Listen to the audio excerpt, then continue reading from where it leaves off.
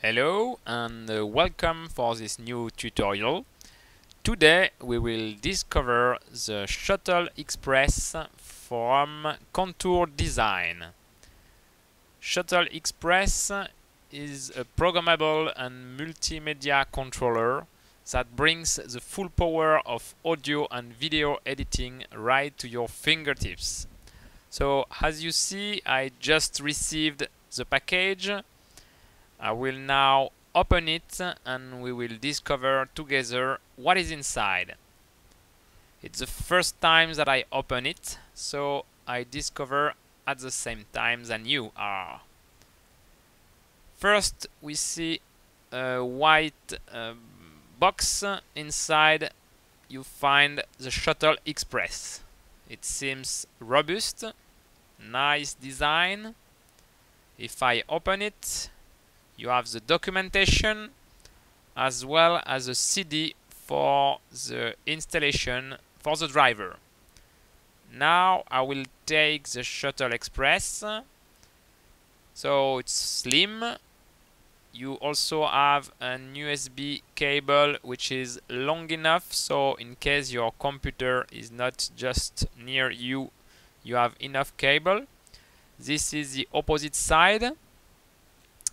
So I said slim before, it's the case, and if you don't have a lot of space on your desktop, then you can put it on the left if you are using your mouse in the right hand.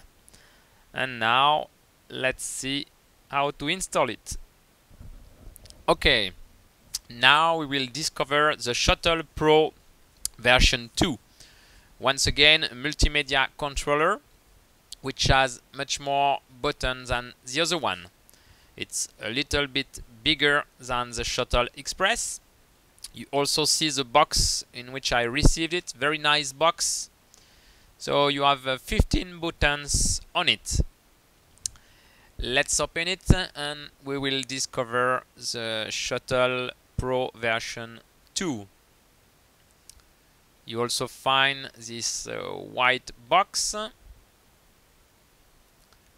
I will open it and inside I find the Shuttle Pro version 2 with the 15 buttons as well as the wheel and the jogger. Nice design. Seems also very robust. Same than for the Shuttle Express. In addition, I also have a small paper on which you have a printout of various commands that you can put in the button. So play, rewind, save, delete, and so on. You also have the documentation, which is in English. One side for Apple Mac and another side for computer PC, Microsoft. And finally, you will find the CD for the installation, the drivers in fact. You will find that this CD can be replaced by a download file. Once again, the USB cable is long enough, so you can put your computer not near your mouse. Regarding the Shuttle Pro, it's very nice. You have the hand which is going on top of it. You have full access to all buttons, and we will see later on that you can remove the top of the button just to put these small labels we see beforehand. Of course, you have 6 buttons where you cannot put any labels. You have to remember them. Just a small comparison between Shuttle Express and Shuttle Pro version 2. As I showed you before, you have some small labels, multiple one as well as empty one. So you need just a small tool to remove the top of the button anything can be used to remove the button. Quite easy to remove. Then you find the one you would like to insert. You just need to remove it from the paper. Very easy. And then you install it on top of the button. It's my first time, so it's not so easy. Maybe it's better to put it inside the button, inside the cover of the button. And you press on it, and that's done. This is just an example. Maybe we won't keep the play button here, but this is just to show you how it looks like. Okay, now you can redo it with all the buttons, and we will see how to install the shuttle. Okay, now we will show you how to install it. First step, I put it on the left of my keyboard because I'm a right-hand user. The mouse is on the right. So depending of your system, you can either plug in the shuttle or you can use the CD to install the driver. I would recommend to plug it in if you have Windows 7 or Windows Vista. That's just what I've done right now. You see on the bottom right that it discovered an USB device. And once it's finished, we will install the driver. I would strongly advise to go to the Contour Design website and we will download the latest driver. That's the most easiest way to do. You go to retail site, sorry. And then you will find the menu Support Downloads. You click on it and you will access Shuttle Xpress or Shuttle version 2. Press Go button and you will access the menu where you can select what you would like to download, either the user manual or the latest driver, which is currently the latest one is 2.81. I will select it and press on Go. You save the download, let's say on the desktop, and now we will install it.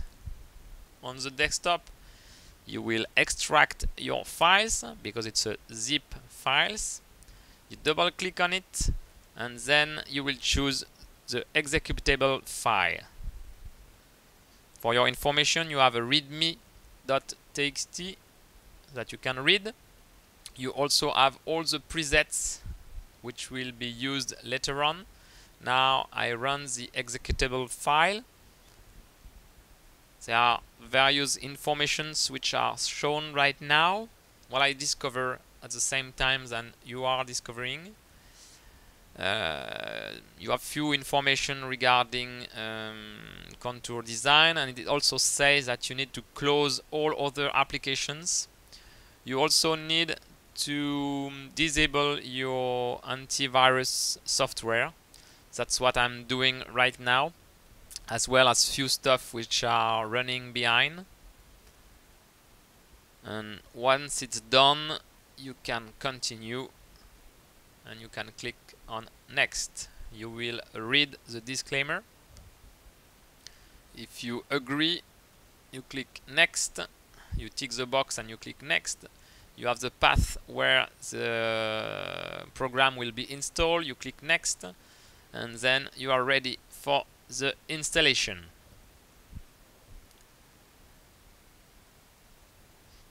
It will take few minutes.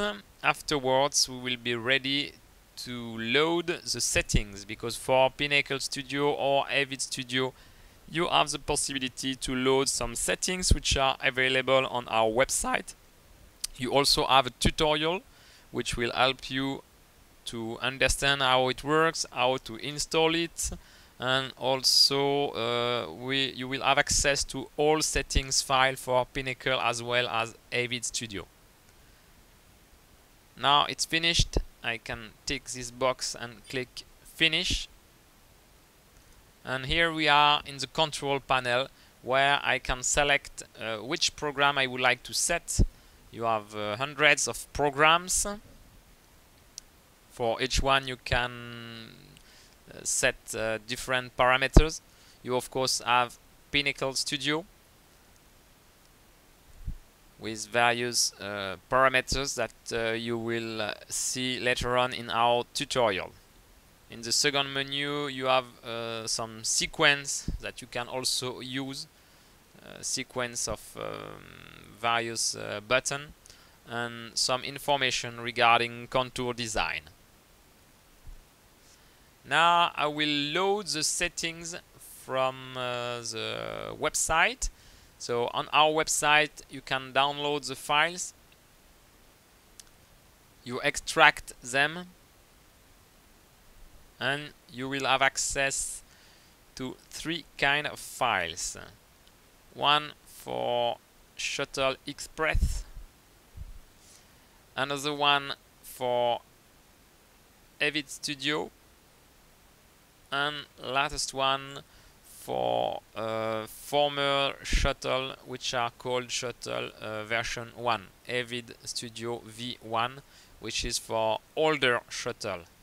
So you can only use Avid Studio, which is the one for the latest Shuttle. So now we will import the file. You choose the correct path and you import the settings.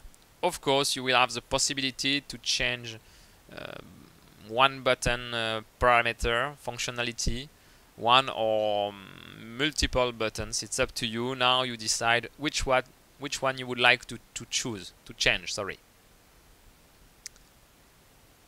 And once it's done, you apply the change and say OK. Now I will launch Avid Studio. And let's start with a small sequence. You see that if I play with the jogger, with the shuttle, I go fast forward,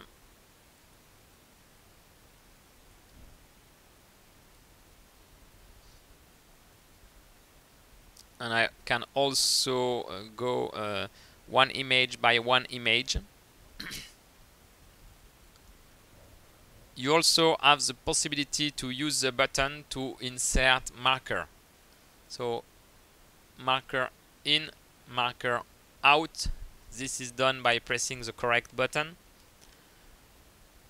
And now what you have to do is to try it with multiple. I will load here the demo movie of Avid Studio.